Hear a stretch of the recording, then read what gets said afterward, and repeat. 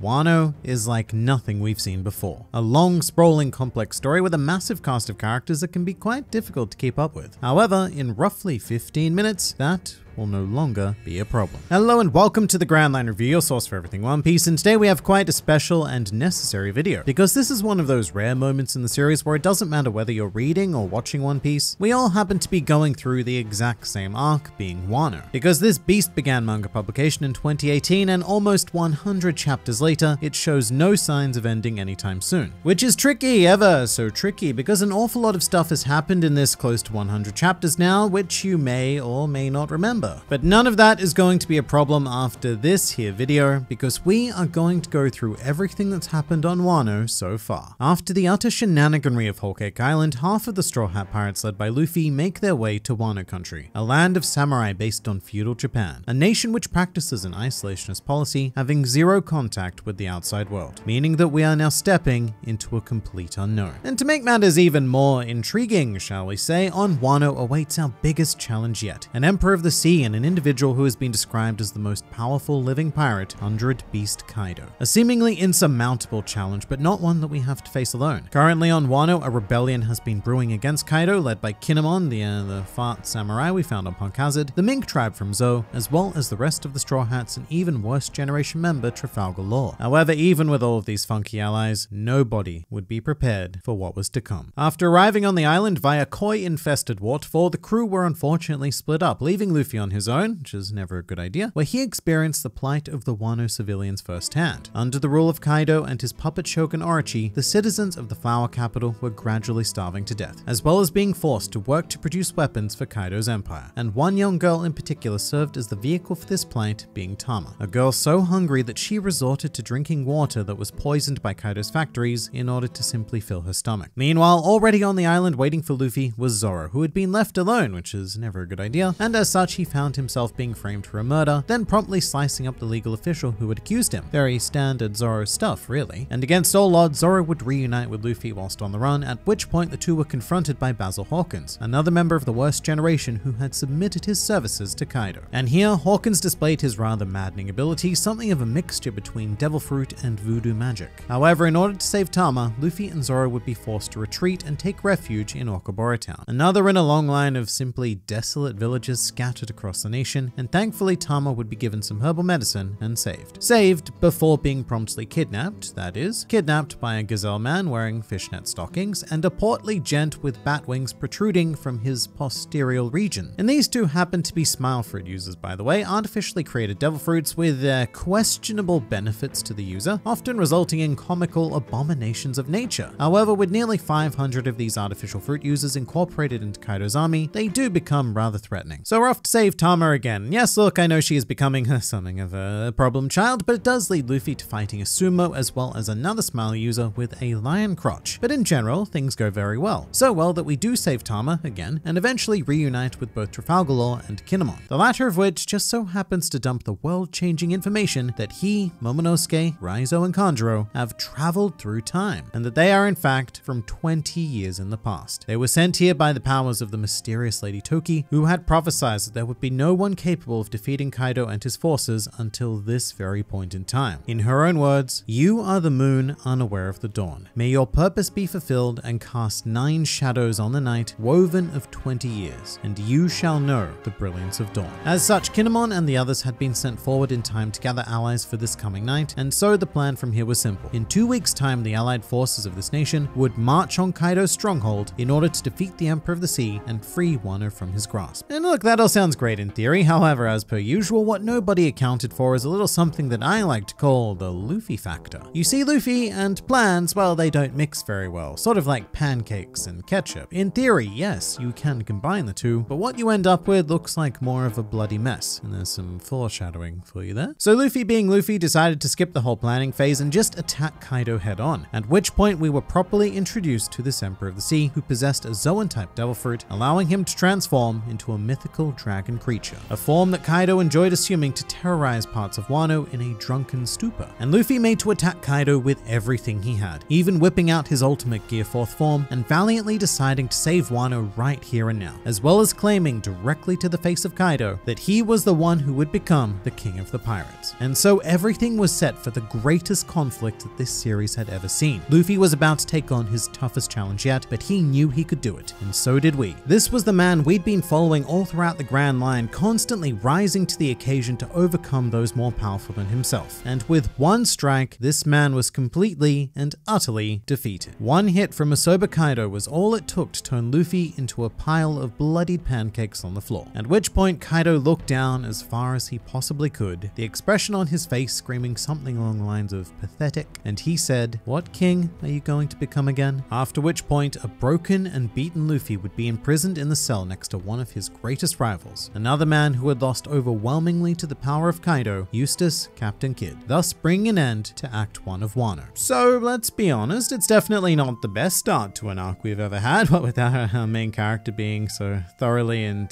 utterly defeated, but there is plenty of time to rectify that. And we will get right into Act 2 after a quick round of Wano or One Yes, a very simple minigame, the rules of which are as follows. I am going to ask you a trivia question about the Wano arc with a yes or no answer, and your job is simply going to be to answer one no or one yes. And should you answer the question incorrectly, then your punishment will be to subscribe to the Grand Line Review, which will also result in a consistent injection of One Piece content administered straight into your YouTube feed. And if you do guess correctly, then you will win this wonderful smile fruit so that you can also grow wings out of your butt. But here is today's trivia question. After washing up on the shores of Wano, the very first character Luffy meets is the baboon swordsman Hihimaru. Is this a one no or a one yes? Please do select your choice now and we shall reveal the answer in 3, 2, 1, and bam, it is a one no. The first character Luffy meets is actually this nameless crab who snaps at his nose. So if you guessed incorrectly, then you know the thing to do, and please do comment down below if you are a new member of the Grand Fleet. Welcome. But onwards with Wano, we now step into Act 2 where we are introduced to a flood of new and exciting characters. So having to deal with the fact that Luffy was imprisoned, it was very much up to the rest of the Straw Hats to continue the actual plan until a method was found to break him out. And through the eyes of Nico Robin specifically, we are introduced to the ruling class of Wano. Aside from Kaido, this nation was run by the Shogun Orochi, a purely despicable man in every sense of the word, and a man by only the technical sense of the word. And in any case, Orochi cared only for his own personal desires, and to that end, he had arranged a meeting with Wano's highest ranking courtesan named Komurasaki. However, this meeting resulted in the unequivocal rejection of Orochi by Komurasaki, after which point the courtesan was struck down by boss Kyoshiro, one of Orochi's top bodyguards. However, as it turns out, this was but a clever ruse, and Komurasaki's death was faked in order to allow her to flee the flower capital, and eventually she stumbled upon Zoro, who saved Komurasaki from an assassin sent to pursue her. After which point Komurasaki revealed that her true identity was actually that of Kozuki Hiyori, the younger sister of the rightful Shogun Momonosuke, who I suppose is now older than him thanks to time-traveling reasons. But shenaniganry was also occurring elsewhere on the island, as Kaido's forces were now well aware of the Straw Hat Pirates, leading to one altercation between Sanji and Page 1, which very much worked out in Sanji's favor.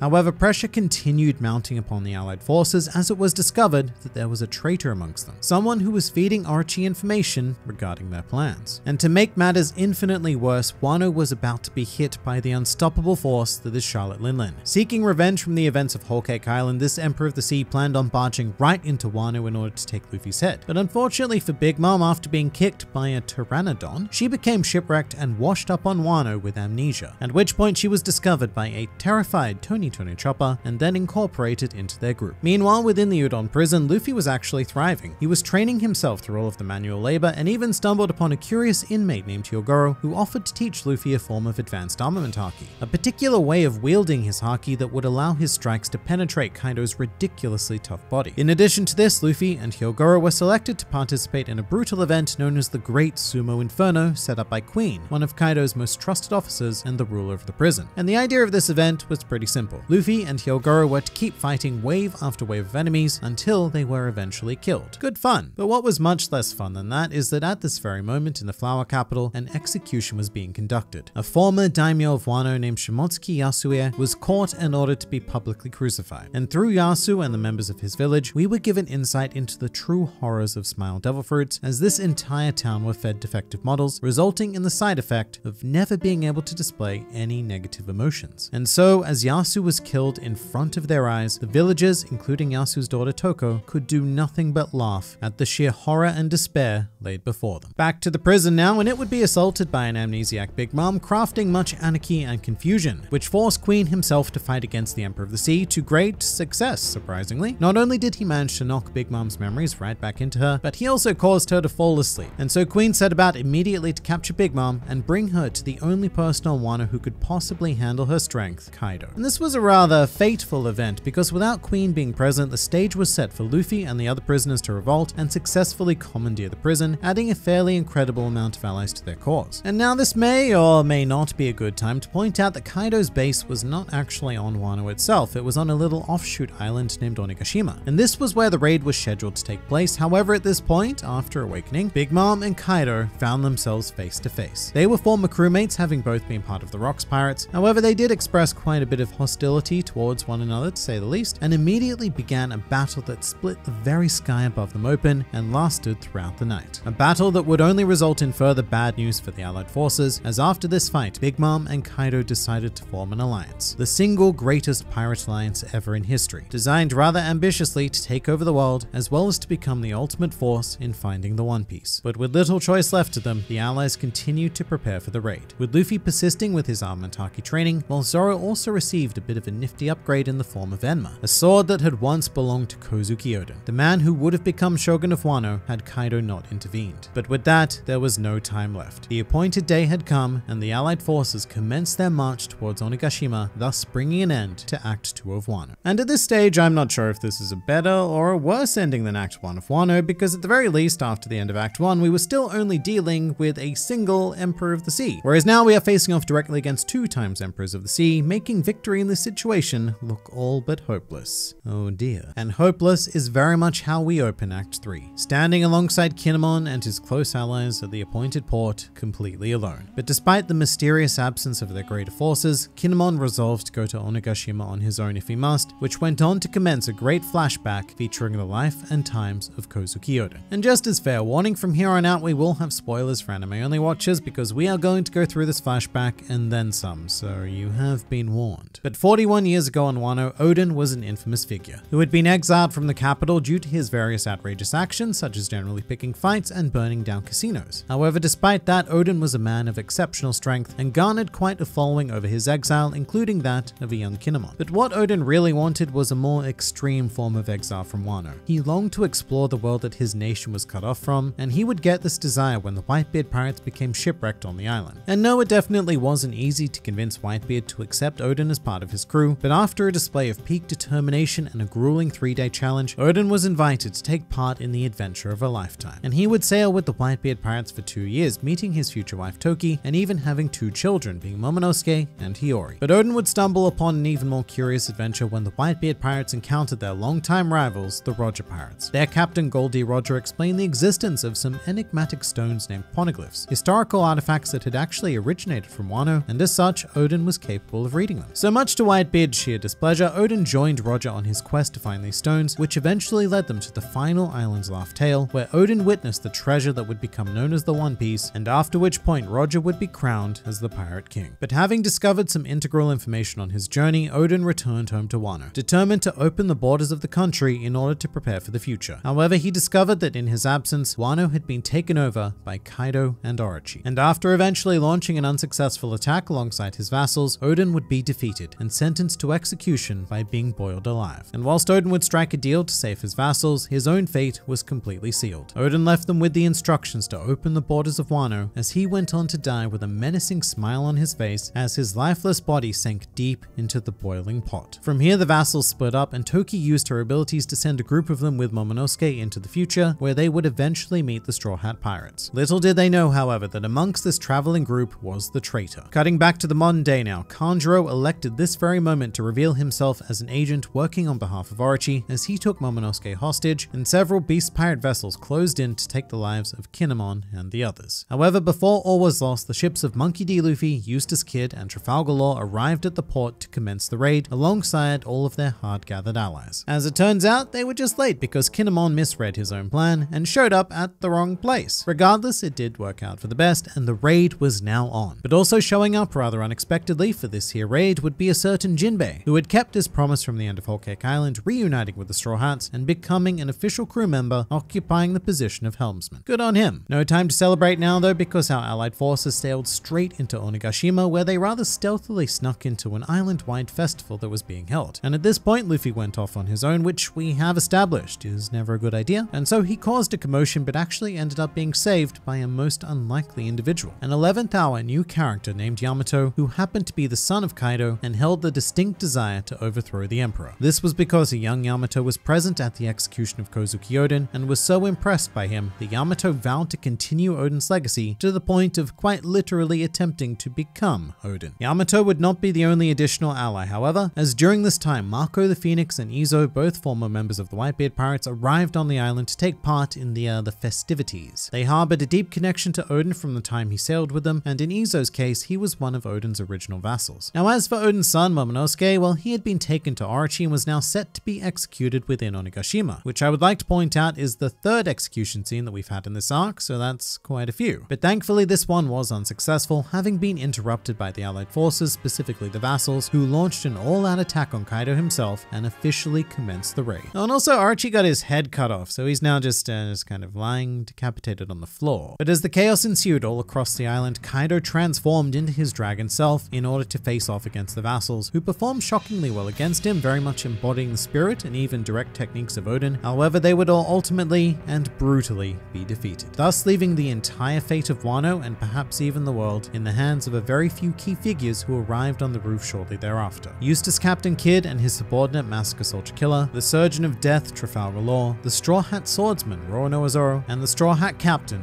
Monkey D. Luffy. 5 members of the worst generation who were now staring down 2 Emperors of the Sea. A once-in-a-lifetime generational showdown was about to begin, the outcome of which was set to radically reshape the world as we know it. But paying no mind to the conflict in front of him, Luffy walked directly to a broken and beaten Kinemon, who tearfully pleaded with the pirate captain to save Wano. After which point, Luffy invoked his newly acquired skills to deliver a powerful and effective strike on Kaido, sending the Emperor face down into the rubble below. He then went on to claim, "I am Monkey D. Luffy, and I am the man who will surpass you to become king of the pirates." And that's about everything you need to know to jump into Wano at this stage, but if you'd like to know more about the overall history of One Piece in general, then please do check out this video that details the complete timeline of the world. Very exciting stuff, and I look forward to seeing you there.